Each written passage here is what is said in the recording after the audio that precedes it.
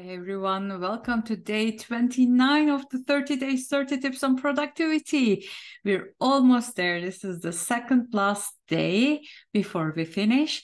And today I would like to speak a bit about the importance of flexibility. Some of us, when we plan our day, our week, or our project in general, could be a long-term planning, we tend to not be flexible enough to be able to cater for those unexpected situations and unexpected new developments that may come up in a day. And what happens when those things happen? If our days are packed with the planning that we have done beforehand and something unexpected comes up, we get overwhelmed because we have to do that thing and this thing and deal with the new coming issue. And then there's another fire to be extinguished over there.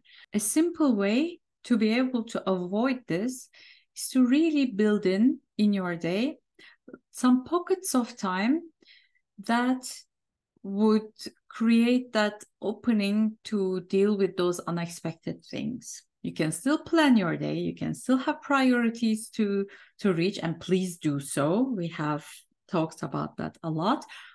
But don't forget to put in some flexible time here and there where your colleagues can reach you, where your students can reach you, where you can go in and solve a problem when a problem arises.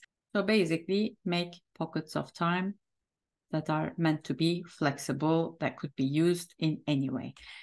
How much time? It depends on you. You need to know yourself, your work environment, your colleagues. All depends on that. Personally, I need to do this maybe half an hour to 1 hour a day, where I can shift some tasks if something urgent comes up. But it also depends on the time of the year or the time of the month where you can expect more urgent stuff to come up or not. In your case, this could be even less. This could be like half an hour opening or more, maybe 2 hours, maybe 1 hour before noon and 1 hour after that.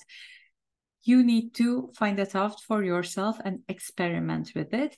But this flexibility will help you get through the day in a more calm, relaxed way where everything feels more under control.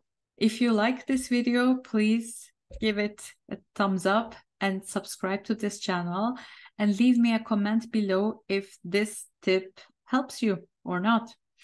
Tomorrow I'll be back with my last tip of July 2023. Until then, mind your own revisions. Bye.